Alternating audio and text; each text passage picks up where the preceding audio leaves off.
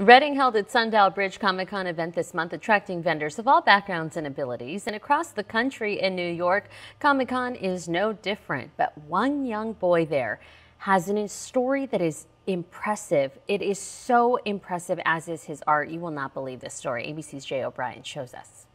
9-year-old Tiger just made his New York Comic-Con debut. He showcased his unique talent on the show floor, creating vivid drawings of cartoon characters. We bought him a little drawing pad when he was 5 years old, and he picked up his toy and he started sketching it with his finger. I got him a big whiteboard and a bunch of markers, and he just started drawing all day and all night. His parents call him the Autistic Tiger, and his dad, David, says Tiger's art is a form of therapy for him. He has become much more calm since he started drawing. Tiger is mostly nonverbal, and he expresses himself through his art. That's gained him media attention and live TV appearances. David says Tiger becomes hyper-focused when he's in the spotlight. So he just kind of turns him from a little kid into Picasso, just like that when the lights go on. And recently, Tiger has picked up a new skill, drawing upside down. David encouraged Tiger to try it, and now it catches the attention of passersby at events like Comic-Con.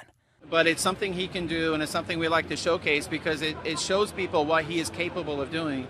But David says he doesn't want his son to only be known as an autistic artist. There's no, one type of autistic person. We want Tiger not to be a poster child for autism, but to show people what these kids are capable to do. Above all, Tiger's parents say they want him to develop his craft and have options for the future. We want him to have skills that he can use to get a job and lead a normal life. But for Tiger, he's passionate about the characters he draws. His favorite, I draw Stitch. Jay O'Brien, ABC News, Washington. I mean, wow. Did you see that? I mean, he's drawn upside down, Mike Kruger. Upside down.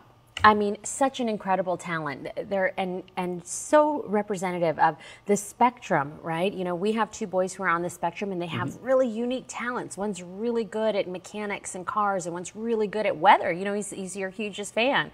But it's just fantastic. I love the awareness he's bringing to autism, as well as just showing us his incredible art. Very, very cool stuff. Very cool indeed. I don't know how to follow that, Nazi. I'm just so thrilled. I love that story.